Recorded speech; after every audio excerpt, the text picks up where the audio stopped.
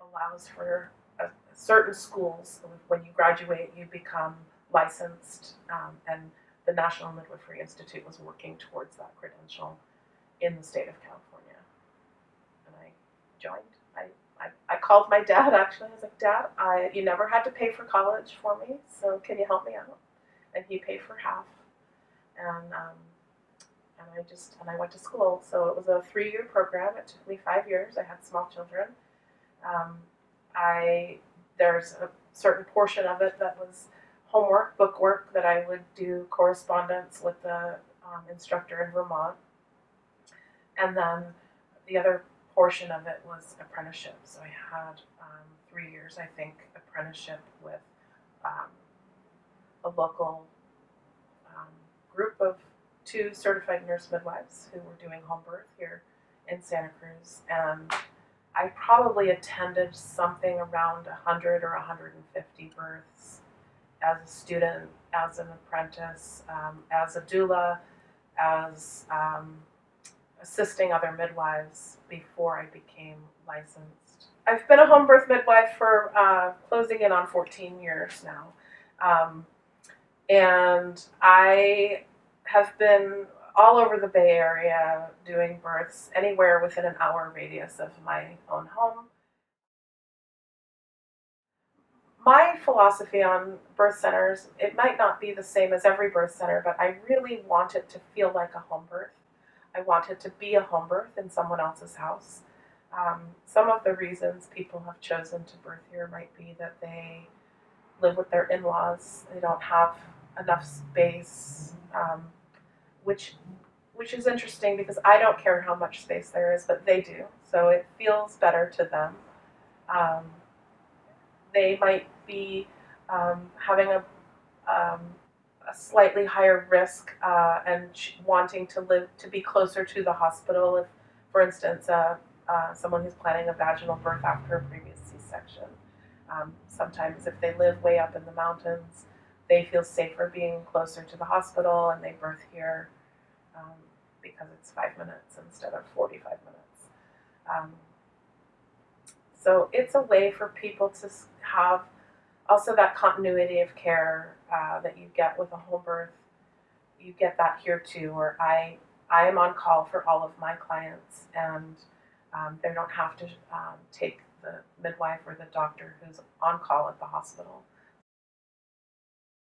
It used to be the guideline was to be within a half an hour of the hospital, but some of the new research that I've been seeing is that that as long as there's someone who is trained in how to help, that being even an hour away from the hospital doesn't pose any greater risk. If you have someone there who can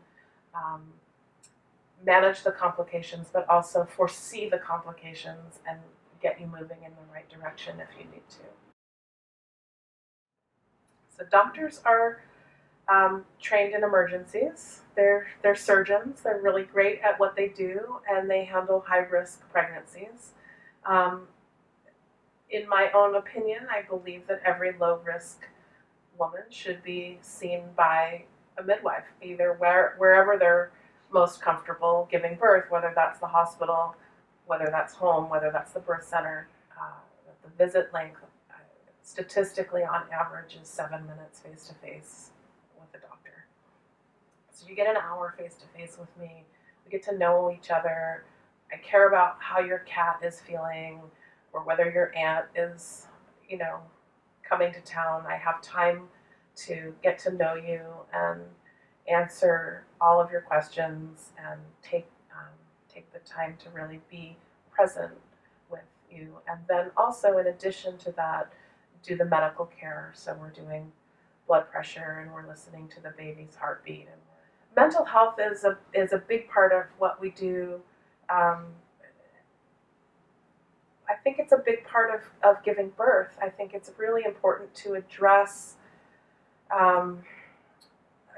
all of the hurts that we've had growing up, or the fears that we have becoming a mother, becoming a parent, in order to fully surrender to the process.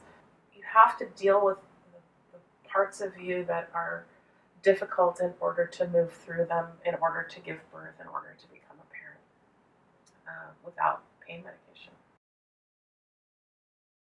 They call it the midwife's epidural. Of course, it still is uncomfortable to have a baby, but the water is really, it takes away a lot of it. It helps, physically it helps relax people, but also many people are conditioned to relax in the tub. You have a hard day, you get into the bath. You have a hard birth, you get into the bath. One of the reasons I became a midwife was because I have this idea that if children are brought into the world in a peaceful way with dim lights and no talking, minimal amount of talking in the room, and they are just brought into the world with love and light and adoration, that it's the best way to begin. And peace on earth, begins with birth. That cliche statement, but it's true. If I could rule the world, I would have it so that women trusted birth again, believed in themselves. They didn't think, I love the use of epidural when it's needed, but I wish that it wasn't culturally normal for all the interventions. I wish that people could plan C-sections if they had a known complication, but that it was, for the most part, reserved as a last resort. I wish that no one would ever, break a woman's water for their own convenience, or, to speed things up because we're waiting, on her and it's taking too long. I just want birth to be normal and beautiful and sacred. A message that I've been kind of portraying more through when I meet families for the first time is this idea that as a midwife, I acknowledge that my presence at a birth is an intervention. I know that a lot of times we hear that word intervention and we think of it as a negative, but it's not. I'm invited, I'm asked for, I'm welcomed, but I'm not going to save people from the experience of birth. I'm just there as a guide, and the less that I do, the better the birth is. The doula her job is typically as a hands-on massage, comfort measure to help ease and relax the birthing experience for the mother. But it's not her job to do anything medical. So my job as a midwife is first and foremost in the medical care for the mother and the baby. And then that comfort measure aspect comes next. When people come into care with me depends on when they discover that some people know they want a midwife from before they're pregnant, and some people have hired me when they're in labor, right? So there's all of that. It depends on when they discover that what they're doing isn't working, or maybe they already know about it and they start with me from the beginning. But often there's an interview um, process, and I always recommend to people they interview maybe 3 midwives or so, just to get a feel for who it is that they want to build a relationship with. Which midwife do they connect with? And they want to get to know better, and they want to invite that midwife to get to know them. And at 36 or 37 weeks, we start seeing each other weekly.